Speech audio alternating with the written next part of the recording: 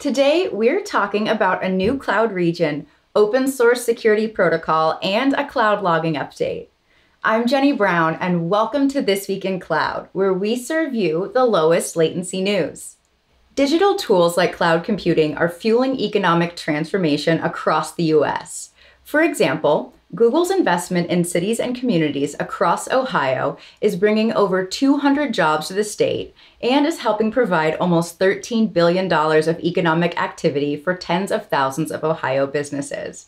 And to accelerate that transformation, we're thrilled to announce the newest Google Cloud region in Columbus. The Columbus Cloud region is open and brings a second region to the Midwest, the 10th region in North America, and grows our global cloud region count to 33. We believe that PSP can provide a number of significant security benefits for the industry. Given its proven track record in our production environment, we hope that it can become a standard for scalable, secure communication across a wide range of settings and applications. To support this, we're making PSP open source to encourage broader adoption by the community.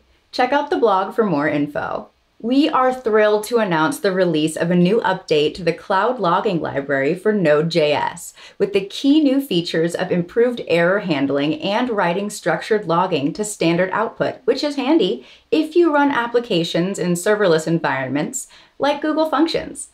Head to the blog post for a full list of details. If you want to read more about these announcements or see a full list, check out the link. Any thoughts or ideas? Leave us a comment or tweet us, and we'll see you in the cloud.